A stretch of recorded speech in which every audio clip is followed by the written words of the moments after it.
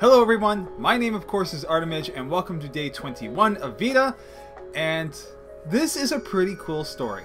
So his teacher runs a D&D club at his school, and one of his students who's involved didn't wind up speaking a whole lot because she does not speak English very well and doesn't understand a lot of the words. Her primary language is Spanish. She found herself not getting involved as often. She would certainly communicate things that she wanted to do during the combat turns and things like that, but she didn't have a lot of chance to really invest in the game.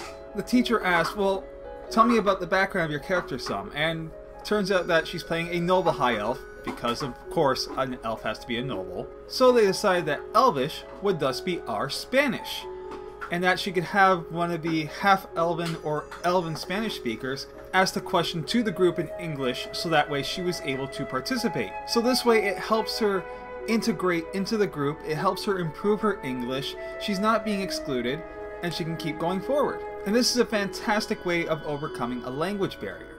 And many other RPGs offer such options. Certainly you have your fantasy setting ones where it's easy enough to just kind of say things like this, but we also have ones set in the more modern era. For example, Shadowrun takes place in our world and mentions many smaller places that might otherwise get overlooked. This includes places like Boulder, Colorado, Hamilton, Ontario, various places you would think wouldn't get that attention. And so it's easy enough to include a character whose first language is your first language. Tabletop RPGs have the possibility of being one of the most inclusionary activities out there. GMs, players, everyone involved in this community, it's up to you to find ways to keep others involved.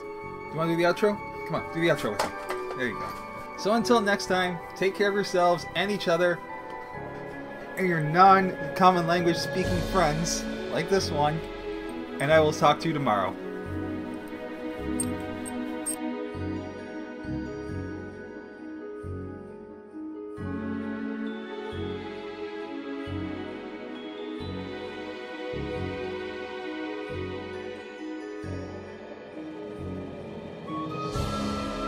Shadow, chill out.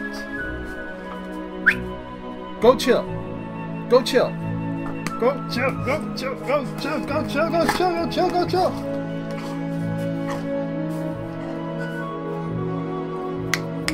Come on. What you got?